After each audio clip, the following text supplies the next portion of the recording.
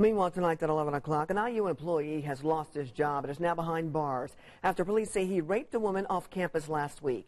Our Emily Longnecker tells us what the alleged victim told police and where the 22-year-old suspect worked on campus.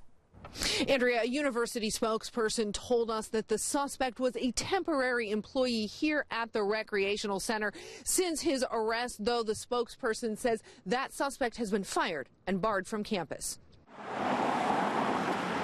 Police say it all started here Friday night at Brothers downtown. The alleged victim, an IU student, was at the bar with friends. According to investigators, the woman doesn't remember leaving the bar, but woke up in this off-campus apartment where she told police she was bound with duct tape and raped. The woman told police this man, 22-year-old Gregory Danielson, eventually untied her and fell asleep, and that's when she escaped. Police say the two knew each other but did not have a relationship. You never know. It could just happen to anyone. Students who work out at the rec center where Danielson was employed say it makes them uneasy to know they could have run into him too.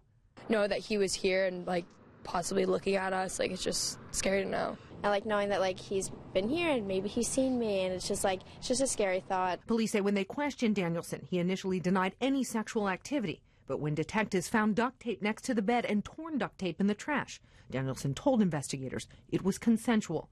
Police arrested the 22-year-old on suspicion of rape. And Danielson has an initial hearing tomorrow at 1:30. Andrea? Emily, thank you.